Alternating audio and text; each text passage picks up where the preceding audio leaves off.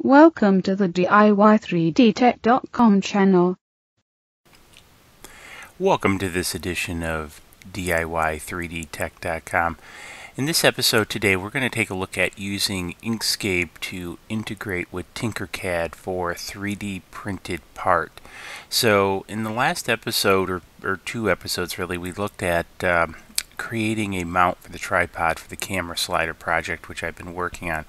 And we laser cut it, and it didn't turn out as we needed because of some of the dynamics. So one of the things I figured, as I mentioned in the last episode, is that we would jump over to potentially 3D print it. So let's go ahead and get started. I'm going to share with you a couple tips and tricks of working with Inkscape and TinkerCad and why you would want to do that. So the first piece is we're going to start out. You remember we had a 73 millimeter base, and then we want to kind of keep with that. So let's go ahead and create that 73 millimeter base again. Now, since we're going to 3D print this, we're going to keep this right to 73. We really don't need to go bigger because we don't need to worry about the bolts, because we can recess the bolts inside of this object. So it's just going to be 73, which I think will make it a little bit more unique, if you will. The other piece that we want to do is so we're going to have this 73 millimeters in diameter, and we're going to have to put two bolt holes. We're going to use number 8 bolts to attach to the maker rail. And if you go back and look at some of the videos on maker rails, you'll find that this is a cheap alternative to buying the T-slots, because the number 8 nuts fit into the rails very nicely for the most part. And in the center, we're going to do a 1/4-20 hole, so basically a 1/4 inch hole in the center. So we're going to go ahead and do the center hole first. And I just want to kind of double check. I have the nuts and calipers, so basically do the conversion. So I'm going to want to go about, I'm going to go a little bit liberal, about 6.2. Now, one of the pieces, one of the tricks I will share with you in 3D printing is what I typically do is I will add at least the layer height to the dimension, because one of the pieces that happens as the layer gets laid down, it gets pressed out, and typically I found at least it's going to get pressed out roughly the diameter of the layer itself, or a little bit more. So one of the things, go at least that proud, or at least that's my recommendation, and or a little bit more. Always oversize for an opening, because the plastic, for the most part, at least with ABS, is going to press in. Now, PLA does seem to be a little bit different, to be honest with you. It doesn't have the same squeeze factor, at least it's been my experience, but most of my work has been done in PLA. So anyways, with all that rambling being said, let's create this down to 6.2. So this is going to be our center passage point for a 1/4-20 bolt for the tripod head. And I want to think here a second. We're going to do the line, and then so center. So we now have that in the center. And here we don't have to be so particular with stroke and fill. So, but we will bump this up to at least 0.25, just so we can kind of see this better. Okay, so we have now our center hole. We have our plate, general plate design. Now what we need to do is go and place our number 8 bolt holes. So one of the things I'm going to do is just put a couple guide marks here to help me with a few things. And again, I'm just going to cheat a little bit. Just kind of line them up by eye. That should be close. I noticed I got that one off.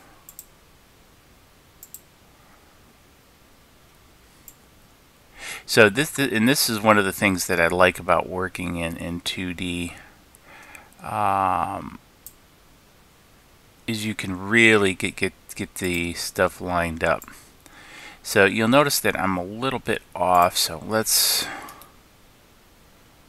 see how this guy is in reference to this. So I want to zoom in a little bit because I do want to get this pretty close. Oops, 2 fingers on the mouse. That's bad, 2 fingers on the mouse. A little bit butterfingered with the mouse this morning. Okay, so that looks a lot better. So it looks like we're lined up on our plate and our first circle. So one of the things that we need to do is now near the edges here, but not too close to the edges because we're going to have to recess the head. And also we want to be able to distribute the pressure of holding this plate to the rail. And that's one of the things that you need to think about in designing something is what are the physics of it. So one of the things, if you notice, we're roughly at 100 and the moving in here. So what I'm going to do is roughly 20 in, I'm going to place my other guideline for putting my number 8 holes. And then so 120, 1 mark past, roughly.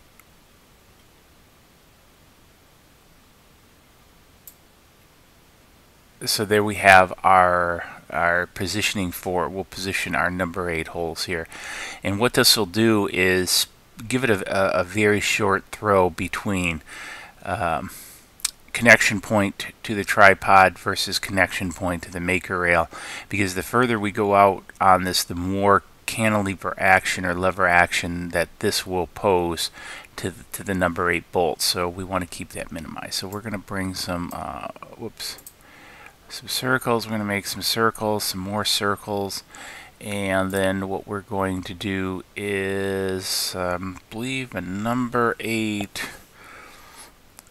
bolt shaft diameter is about 3.8 if I recall correctly. So let's just double check. 3.8, 3.9. So I'm going to make it roughly 4. Let's call this 4 for good measure.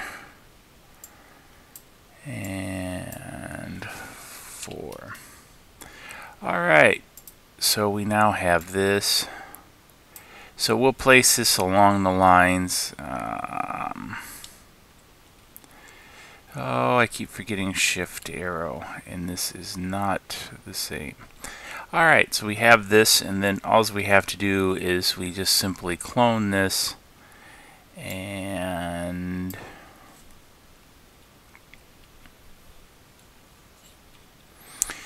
we do Alt arrow to kind of line this up, and so now we have this. So now this is our basic object, if you will. So, which is good. We got this all set up. Where do I want to go from here? So, okay. So the other piece we need to do is bang through this, do path, and then difference. And let's see. No, that didn't work. For some reason it wants me to do pass and differences individually.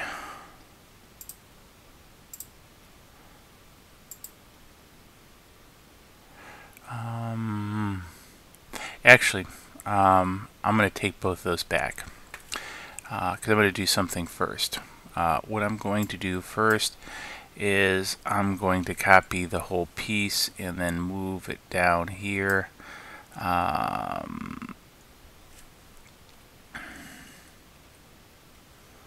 For grins and giggles. And then what I'm going to do is I'm going to go back, zoom back in on this one, and then do this. So I have a non-difference version. So we're going to go through and we're going to do difference of this. We're going to do difference of this.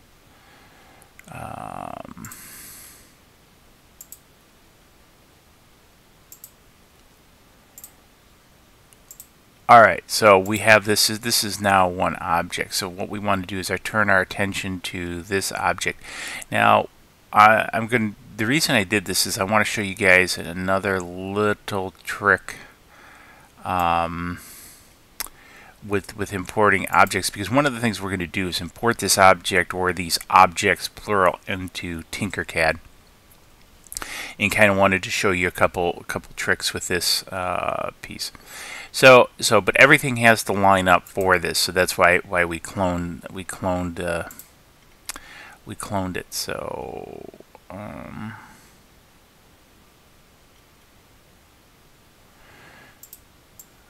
want to make sure I think we need to scoot that over just a tad. Just making sure. I could have lined it up, used the align tool beforehand, but didn't think of it, and it's not that critical.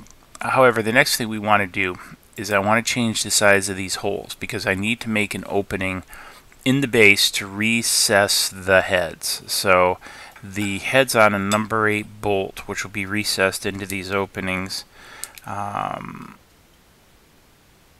is going to be about 0.6. So I'm going to go, I can go a little bit liberal. I can go 0.7 to give it plenty of room. So let's go ahead and do that. So for the shaft it's 4, and I'm going to go 7 to recess the head. And we're going to come back here, line this up, and then I'm just going to dump this and simply remember in our last tutorial, copy and paste is our friend. The more you can replicate objects, I think the better off you are, because you're getting the same object rather than something that's really close but maybe a little bit different. Alright, so we've now created this base, so you see these are larger than this hole, so we can recess the number 8's heads into these objects. So let's go ahead and let's also make a path out of this.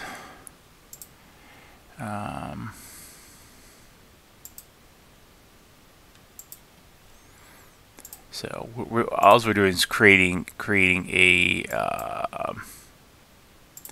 difference between this, so this whole thing becomes one object. So this is now all one piece, as this is all one piece. So okay, so we have these pieces done. So what I'm going to do is I'm going to export these.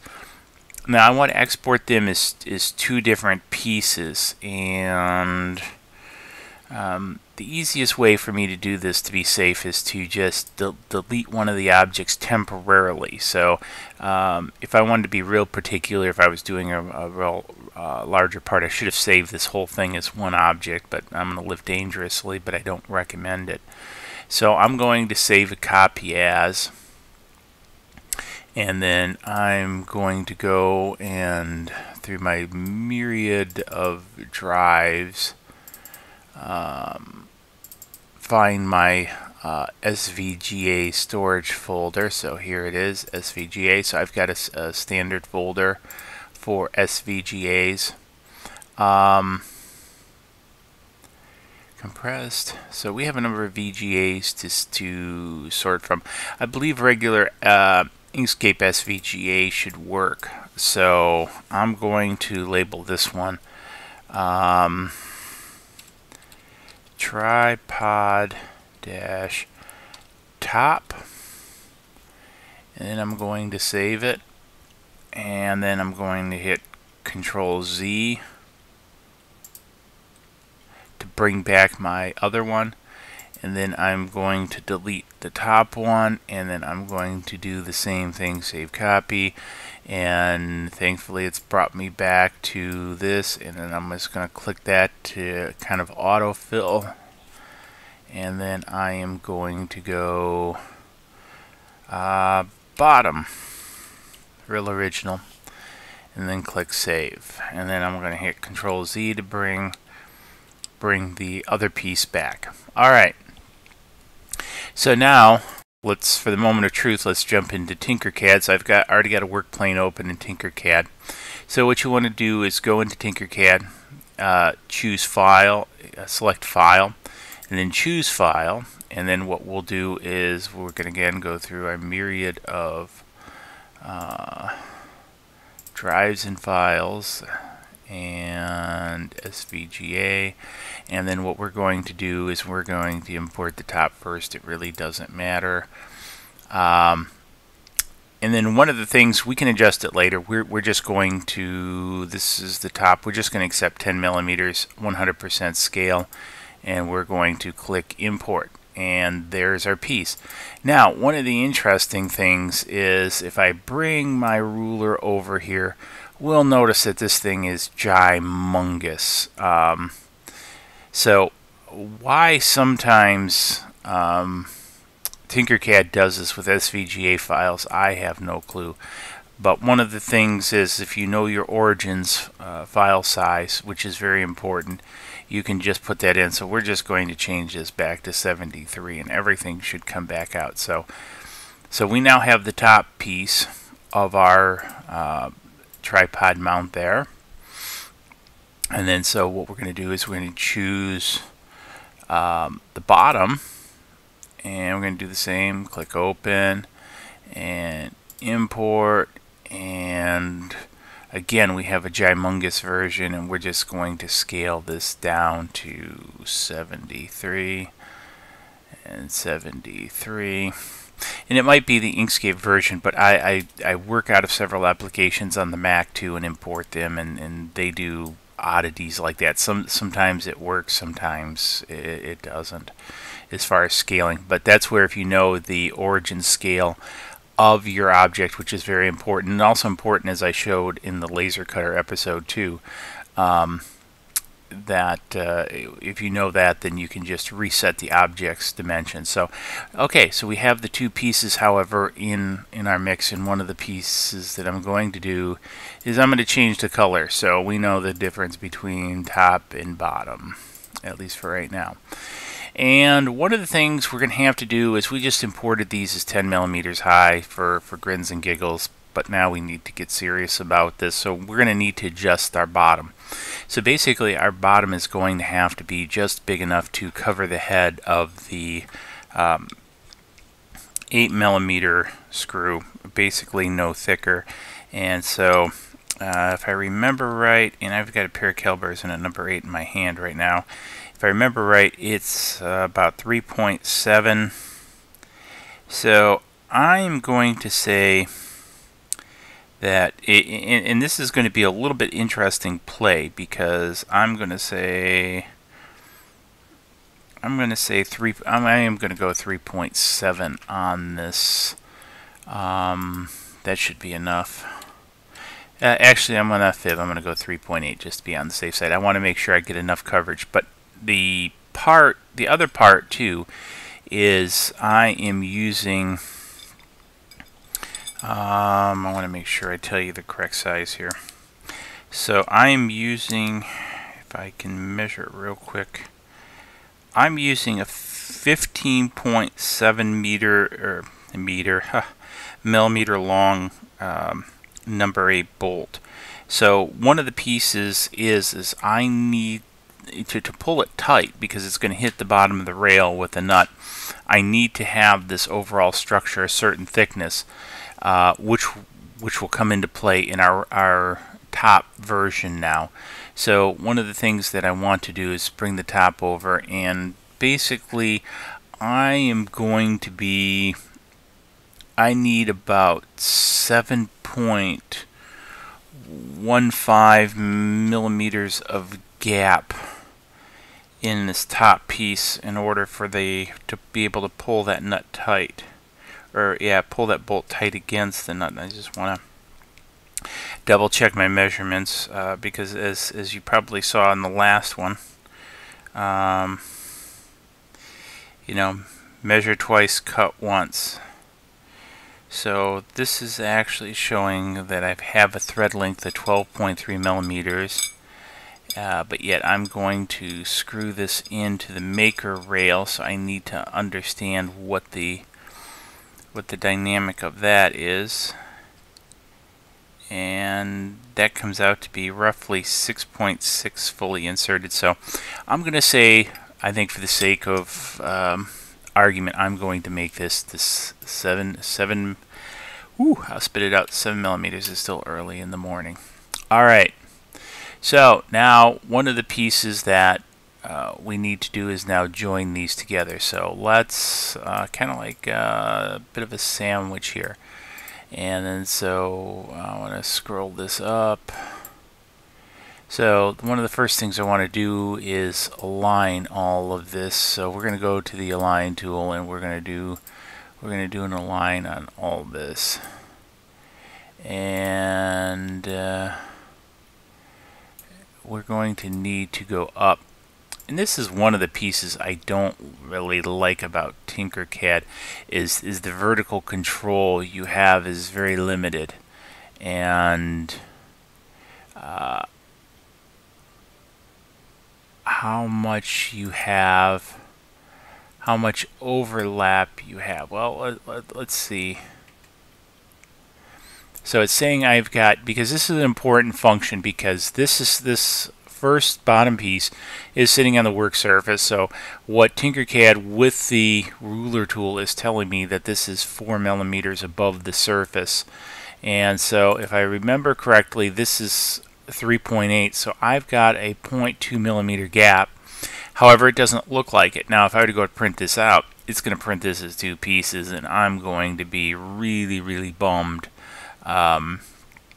So one of the things I need to do is make sure I've got a little bit of overlap, and remember, by giving up that overlap, so if I go 3.7, now I'm clearly going to have some overlap because 0.1 millimeters, so I should have a good join because this is 3.8.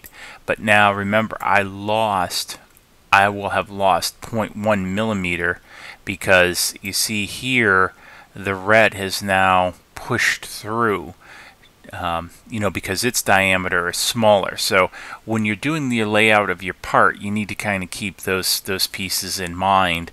That as you put things together and you have to create the join, then you could have some challenges there in diameters and things like that.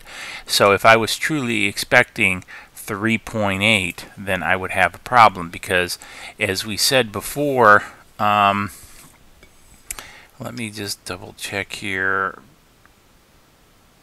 because, well, I've got about 3.6, but you know what I'm going to do? I'm going to change my mind here, and this is one of the great things about CAD programs, and you're watching this design piece live. So I'm going to take this back up to 4 millimeters, and then what I'm going to do is I'm going to increase the height of this to 4.1. So I want to make sure I've given my head enough clearance into this, and so again I'm now given myself 4.1 in the bottom. I'm now at 4, so I've got a reasonable overlap in the two objects, and so I shouldn't have any distance. Shouldn't is the key word. We'll see when it prints out. And then let's join these both together. So we're going to group these so we have them as one object. Now, one of the things I don't like is this line here. See this line? This is telling me I pretty much probably have some sort of problem, that 0.1 is not enough. So I'm going to go back, I'm going to ungroup this one, and I'm going to go back and I'm going to say that this is 4.2 and move that up. And then now what I'm going to do is, just for grins and giggles, reselect everything, and then I want to make sure I run. Now I seem to be, see, these are grayed out, so I'm aligned at both of these, so I'm still good here. So now let's see what happens if I group them again. And I'm still showing that line, which is bothering me, so I'm going to, since I've gone up 4.2, I am going to drop this down to 3.9. It's kind of interesting. I've never quite measured in TinkerCAD the precision that the overlap needs to occur before it's a solid overlap.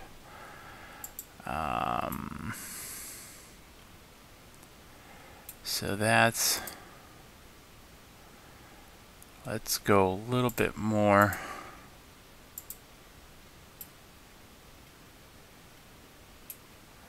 I'm going to make this 4.3, and then I'm going to bring this down to 3.8.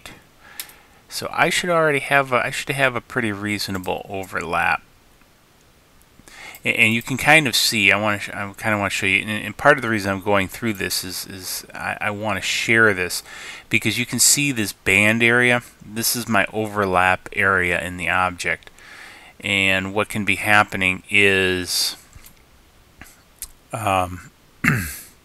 it might simply be an artifact of TinkerCAD, and sometimes that happens. So I'm just going to accept it for what it is. I should have enough overlap, even though TinkerCAD is displaying something unique. And if we look inside, we can see the pockets for the heads, the pass-throughs for the shaft, the center shaft for the 1020. So this is kind of a unique view because we're actually inside the object. And so if I take it, what I don't like is I can see this rib around here, and I think part of that might be, and how do I explain it, in the way that TinkerCAD has made the circle. I'm not a huge fan of how TinkerCAD creates circles, because this is really a complex hexagon with just a whole lot of sides, not a true circle. And I don't think sometimes TinkerCAD puts enough in there, but anyways, it's kind of getting a little bit too deep for this one. We'll just see how it goes from there. Alright, so the other thing we need to do is we need to bring in a hex object. So now we need to be able to recess our nut into here. So that's going to be a critical piece. And what's going to be even more critical piece is getting all the sizes right. So, but let's start with first a hex object. And one of the things you'll notice, and I've done a video on this, a hex object is not circular. So you'll notice that this is 20 tall by 17.32 wide. And so that is part of the reality of a hex head. Now, so if because your first tendency might be to make it square, don't do that, because you'll have problems just like I did.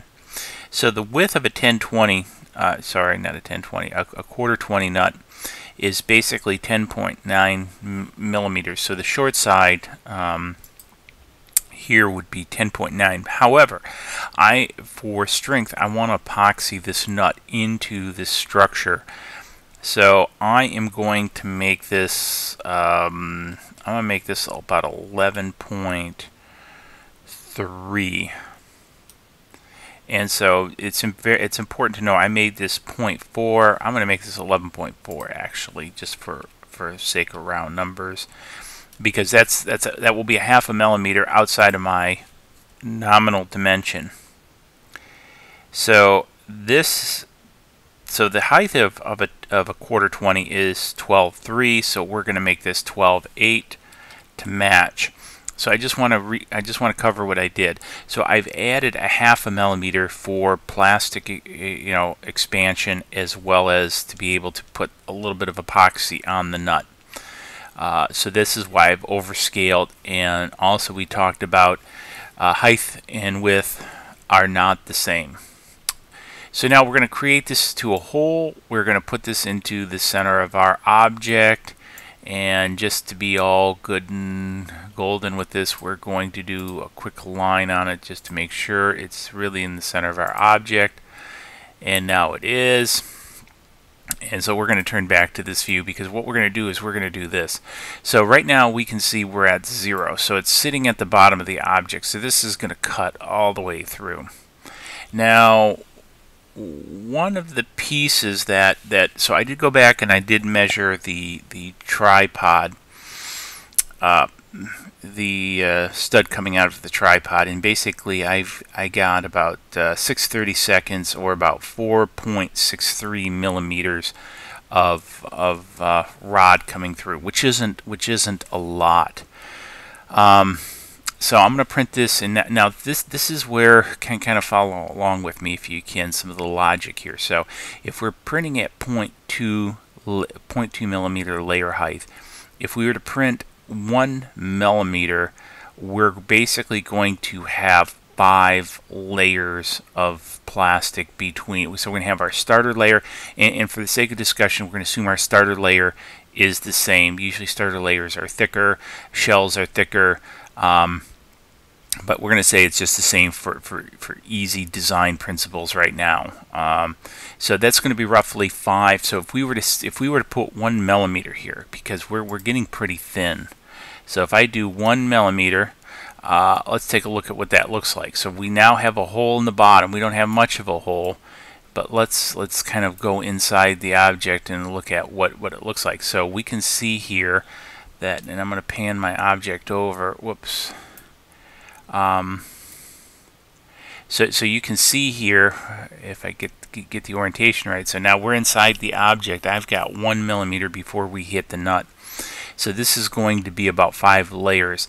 This isn't going to be too much at all to hold this. So if I was going to depend upon this to hold this, I would be sorely disappointed, and this is one of the reasons I've decided I'm simply going to have to epoxy it, so I get connection in the sidewalls in the top of the nut to this, because at one millimeter, ooh, I'll spit that out, that means I'm only going to have thread contact of about 3 millimeters, because one of the things, the nut is going to have a bit of a flange on it, so I am going to probably lose my 0.635, or at least part of that to the flange before it actually makes contact to the threads. Now I don't mean to get too heady in all this, but if you're going to do this and you're going to be serious about this, these are some of the things that you need to think about when you're designing your part. And I mean, think about those designers that design cars, airplanes, rocket ships. I mean, all of this has to be taken into account as you're designing a part. It's not just so simple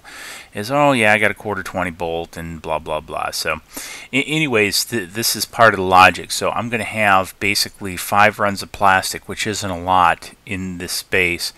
And you know, if I was really going for resiliency, I would probably go for a 0.1 build layer. So I would actually get more fused layers of plastic, but for what I'm doing, this is fine in the fact that it's just sometimes easier to epoxy it. So anyways, what I'm going to do is now just simply select all of this, and I'm going to group it, and I should be roughly done. Now, what I'm going to do, so I'm going to do something with this, and kind of, I want to test this. So how do I test this? Well, what I'm going to do is I'm going to say I am going to download for 3D printing. I'm going to download an STL, and I will show you how you can test this. So this is another free trick that you will learn. And so where am I at? I always keep clicking the wrong drive. So then I'm going to click my to print file, and this is an ingenious something or another, and I'm going to leave it at that because I want it to be ingenious. And then what I'm going to do is I'm going to go back to TinkerCad, and I don't overly suggest leaving these. I'm going to create a new object, but I'll delete it later because you don't want to clutter up your TinkerCad and everything. However, what I'm going to do is I'm going to choose File, and I am going to go back here. I'm going to go here to Print, and where's my ingenious? The Do you see my ingenious thing here? Oh, here it is. I love the way TinkerCAD makes names, so I'm just going to import it. And then see, we have this, it does appear that it will print because I don't have the solid band, but there are some artifacts. Because what I've now done is I've imported the solid object, not its parts, into TinkerCAD. So this will see it as how it will be built, not how it was assembled. Now that's very important, because when we switch back, so let's actually open up a new tab here, and so I'm going to go back, and then I'm going to go back to the original part. So as you see, when it assembles the part, it's assembling the pieces of the part, it's not the complete part. But when we go here, we look at this imported file. This just takes the combined STL of the output, and this is what we're looking at. And you can see we still have artifacts of the side here. And I think, you know, and you can kind of see the if it's coming out on the screen, on your screen, you can see these vertical striations. Basically, because as I mentioned, this is a big hexagon, and I think what happened is the way it created the hexagon from the two parts. So I don't see this as being a functional problem, but possibly more of simply a cosmetic problem. And sometimes you literally can't get rid of these in TinkerCAD unless you create another object. So let's for grins and giggles, I want to try something. So we know we're at a 73 millimeter. So let's take thin tube, and for grins and giggles, we're going to make this 73 by 73. Whoops, that's the wrong way. If you look at this, Joe, you probably... Whoop. So what I'm going to do is I'm going to show you probably a little trick to get rid of this. So we bring this over here, and it's only 2 millimeters, and what is the 10.8 is the height here. So let's make this 10.8, and let's align all this. And okay, so that's beauteous. So we now got this in. We're still showing those artifact lines, because we probably need to go 73. So let's make this 73.1, and let's go 73.1. It kind of pushes out. Now let's bump it up a little bit more, 73.2. So a little bit of this is just playing with it, 73.2. But I don't know which object. I think I got the feeling I'm messing with this. So let's 73.1. Let's go 73.2. 73.2. Whoops, come on folks. 73.2 and 73.2, and then let's just highlight it all. Let's do a quick adjustment, because I want the diameter to be a little bit bigger. You'll notice that I've protected my inter components, and I simply created another one that goes around the outside. Now let's see what happens if we group this. And well, we still seem to have the artifacts. Let's do something just real quick for grins and giggles. So let's make this 73.5, and so made that 73.5.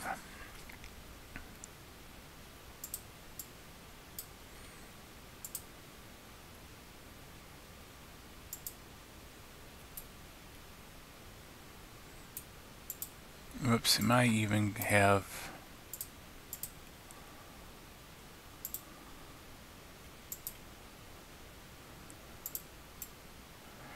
so we're still showing a little bit on there in group.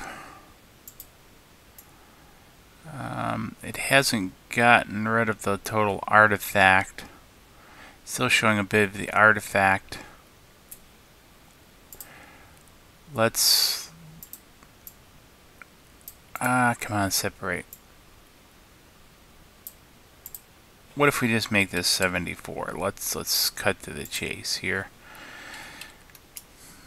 And then so that's definitely far bigger than our base 73 millimeter object. I'm just trying to figure out at what point do we kind of lose the so I can show you. Okay, so you notice we've now, since we've used a third artifact, and this is probably a good point, and this is a trick that I use. I didn't expect the artifact to be such a big problem, but it was, and I think it might be part of the residual. But you notice that since we did the larger piece, that the three blended into one much better. And also notice that we don't have a top residual piece. So I think part of the problem with the line was the fact that we had two SVG files that we brought together, and I think part of it was the math on the alignment wasn't exactly in tune, even though we kept them lined up. I think if you would have printed it before, you would have been just fine. However, I did want to show by bringing in the tube object, we were able to smooth the side out and remove the artifact, and therefore remove the fact that we would have any type of issue printing it. So we've now gone inside, and again we can see inside of our structure we have the well for our bolt. We've got about 1 millimeter down here of separation between the bed. We've got our recessed holes to, for our heads of our number 8 bolts.